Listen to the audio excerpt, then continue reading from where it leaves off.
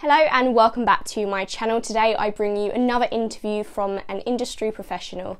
Today we have Alice Priestley, who is an editorial assistant. Alice talks about her 74 friends, how she wants to bring back patchwork denim, and gives you advice on not rushing your applications. Hope you find this useful and enjoy. I wish I could save all the animals in the world and just put them on a farm and just cuddle them all and just save them all from humans. Morbid way to start the video. Yeah, I am vegan and for the animals mostly because I'm a massive softie. But a more realistic thing, one wish I could do but I can't, is cook. I'm useless. Chuck stuff in a wok and hope for the best. That's my strategy.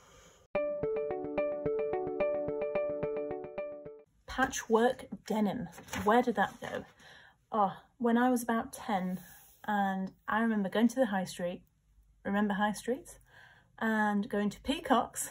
Where did Peacock's go? Oh, and got this tiny little patchwork denim bag, which was about yay big, fit my lip gloss in and my flip phone, and that was about it.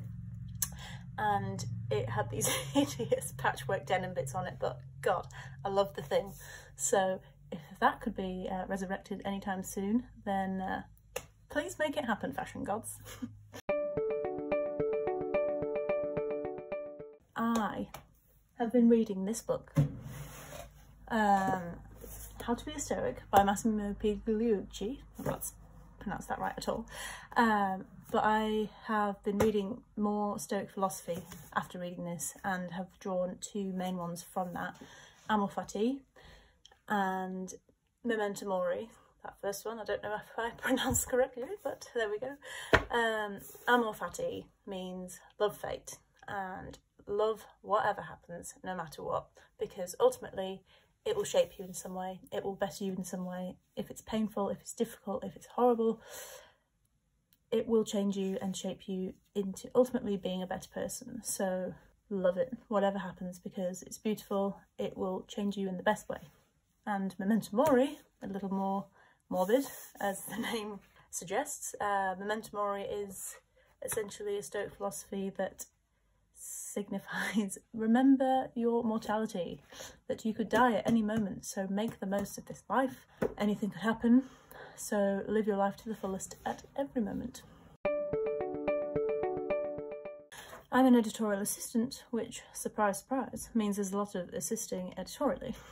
That includes tracking schedules, managing projects, making sure everything goes to print on time, making sure everything that does go to print is in the best condition, if you will, possible, so it's all grammatically correct, it's all complementing the publication, and involves a lot of coordinating with departments and internal and external people to make sure that everything runs as smoothly as possible. So I studied English at Loughborough University. After that I studied Creative Writing Masters at Loughborough University as well, which I finished in September 2017, and I managed to bag an internship at Women's Health magazine for a month in September, which interestingly directed me even more into the publishing industry. I didn't want to work with magazines after that, as much as I enjoyed it. It wasn't for me. So then after that I started my relentless job search for my first job in publishing. All the objections started coming in, and I got a bit disheartened and decided that the time wasn't right, so I took myself off travelling the following March, and 15 months later came back and started my job search again and miraculously got a job, and here I am. I would say it's quite ironic going back to what I was talking about with Stoicism and not stressing about things that aren't in your control, but when things are out of my control it's quite stressful. So when print deadlines are looming and you move past them and it's been weeks and you can't do anything about it because there are hold-ups in logistics or distribution or production that you can't really do anything about, that's when it gets a little bit stressful. But ultimately you can't do anything about it, so you just do as much as you can editorially to try and stay ahead when things do catch up eventually. Yeah, so I started my job in January, and sorry, my square is very cheeky, my chair is very squeaky. I started working from home in March. So I'd been at my job for about 3 months in the office. So transitioning to working from home, having started quite early on, was challenging. It's hard to communicate with people and collaborate with creative ideas when you're not in the office, and you can just turn around and be like, hey, can you show me how to do this, or help me with this? So that has been challenging, but you know, you learn skills from this either way. Learning how to adapt and be flexible, communicate better, ultimately, I think. Yes, I have absolutely worked from my bed before, although I have the back of a 90-year-old, so it doesn't work for me.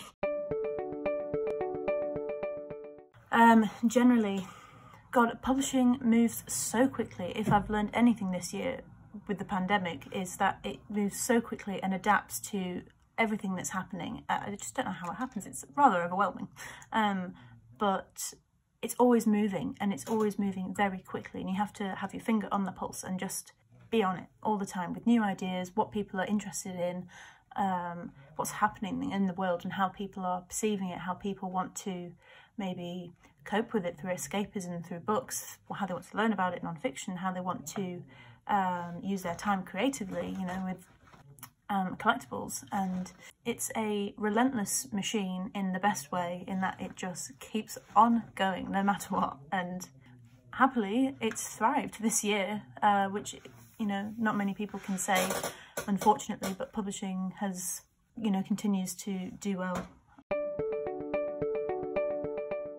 How do rights and translation rights and book rights happen? Like, I imagine there's someone with like a gavel and someone, you know, it's like an auction mart and there's chaos, but like, you know, like a publishing eBay, if you will. But like,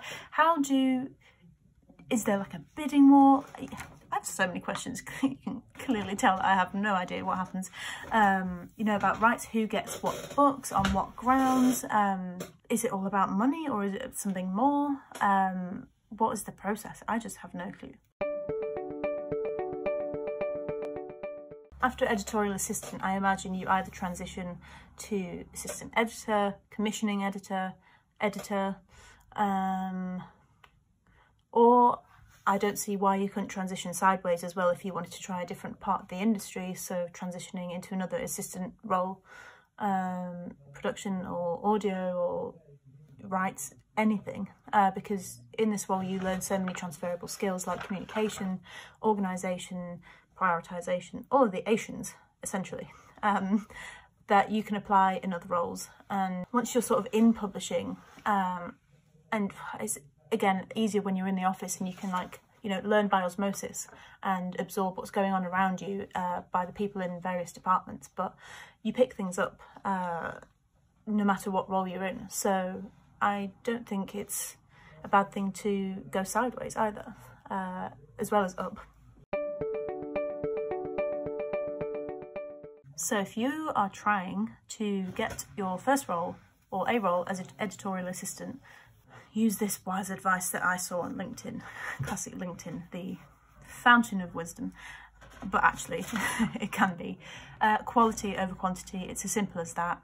Don't rush your applications like I did. I used to, you know, fire out 5 or 6 applications a day, just thinking like, oh yeah, one of them's bound to get back to me, but no. Spend a full day on one application, longer if you can, but not too long. You want to get it in there. You know, spend your time researching the company, why you specifically want to work there. Get your character in there as well. People want to kind of get a gist of who you are, because they're going to have so many people applying, like hundreds. So focus on quality over quantity. Don't just copy and paste all your cover letters and change the address. I've done it.